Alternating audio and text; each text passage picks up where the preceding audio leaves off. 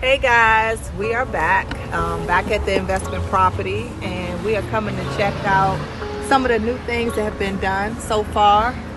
I think Mr. Tyler here has been coming back more often than I have, so he's seen just a little more updates since the last couple of days.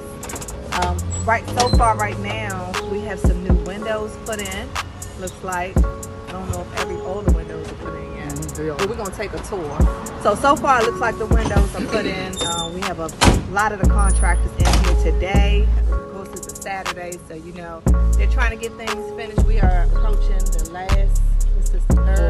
fourth week, and we're hoping to have everything finished by next week. So we have like 1 week left, praying that nothing else goes wrong. It's crunch time. Smooth sailing.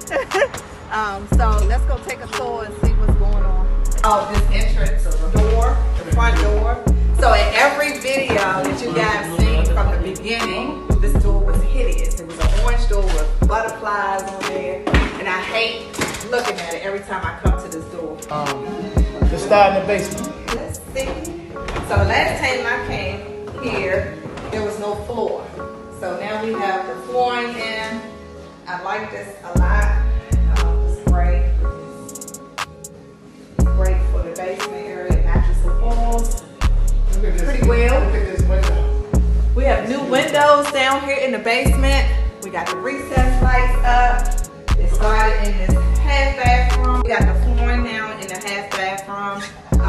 We're waiting to get the toilet and the sink and everything installed as well. Can't wait to see that. Door here now for the storage area, which is located underneath the steps. So when we first came to purchase a house, if you guys remember, it was just this part right here. You could see straight through it, and it had the paneling. So now it looks like a storage area. It has a door and everything. A door here.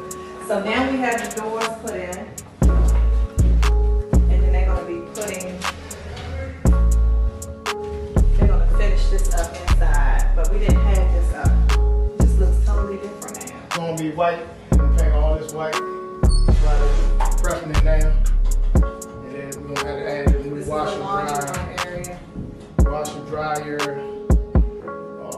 New AC that we had to put in. Just cut out, the wall cut out, and have like a sitting bar area right here, which will be put up soon as well. So you have your eat-in kitchen area bar here. And then we had to kind of rearrange the kitchen from originally how it was purchased. So guys, it's Jamie of J&E Builders. And Raina. And you just witnessed our first floor and basement area update for the week 3 as we enter the final week. We gotta finish by next week because this house has to go on the market. If it doesn't, I'm firing everybody. Give me a whole new thing. And we must stay within our budget.